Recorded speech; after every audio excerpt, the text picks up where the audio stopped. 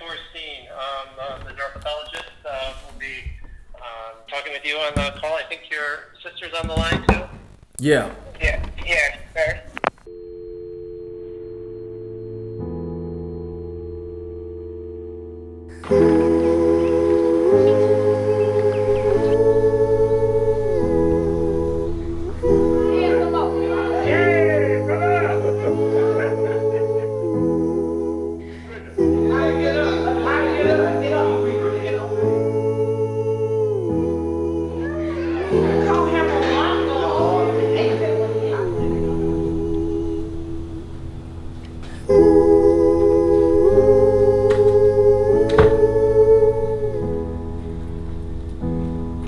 Everybody knew who my dad was.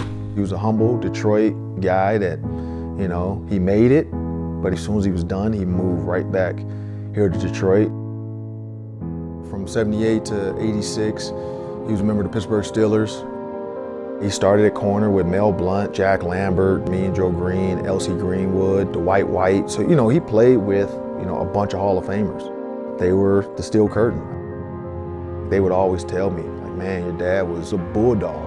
He didn't care if he hit you with his head, you know, and that's probably one of the reasons why he had, you know, so many, you know, head injuries, and that's what he did, but that's what everybody did. That was the cool thing back then. Hit somebody as hard as you can and make them give up.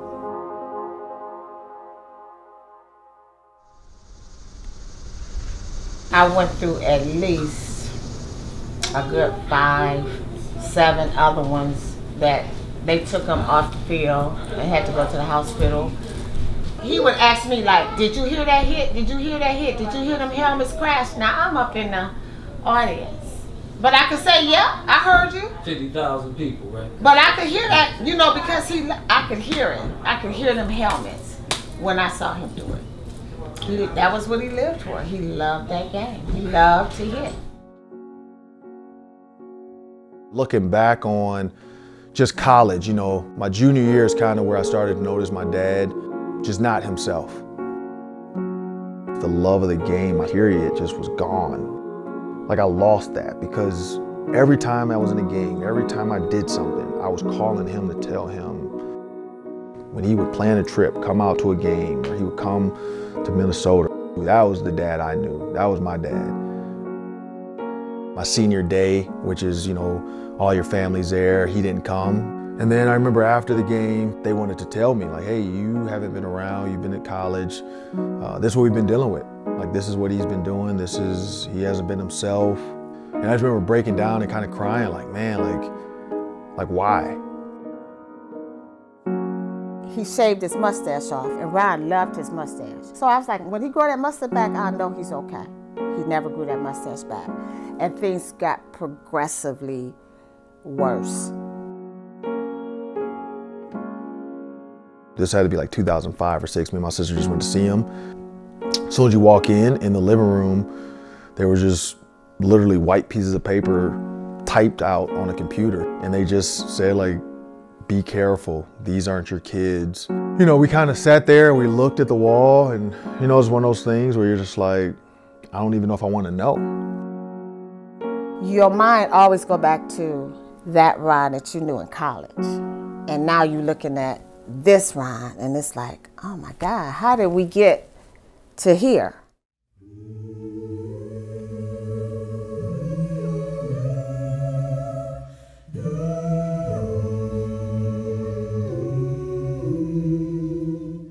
I mean, it took me probably weeks to kind of deal with it and move on. That's just tough to think about, you know, doors locked, you're in the house by yourself, kids are grown. You're divorced, you know. I don't know what was going on in his mind, but I hope he did just fall asleep, you know, and that was that. And then just didn't wake up. It was painful. Even now, when I go certain places, I just think about, I can't believe he's not walking this earth anymore. Oh God. But he's in a better place because he was hurting.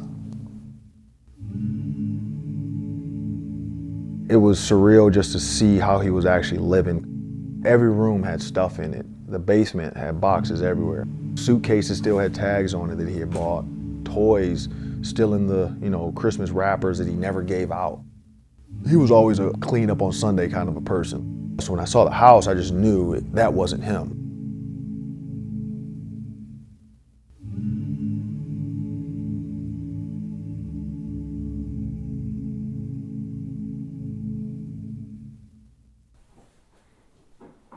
CTE is this disease that was originally described in boxers, is really associated with, repetitive head injuries, and the tau pathology was present in your dad's brain in a very distinct pattern.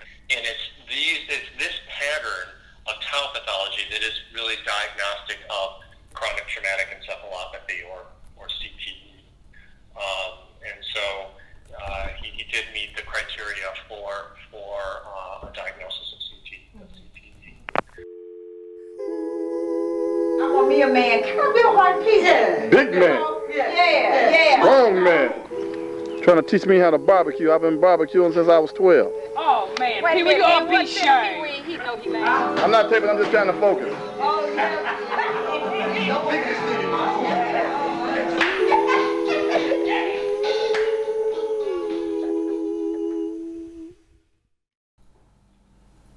How you feel, bro? Numb, I guess. I don't really have it's good to know. Yeah. A lot of the stuff wasn't him. It wasn't his fault. I wish we knew or could have helped him understand. The good part about it was, he's not struggling anymore. Mentally, he's not trapped in his own body. He's not questioning if we're his kids. I just, pray that God now, restores him and just gives him that sense of this is everything that was, going on in your life and this is where you are, and that he's at peace.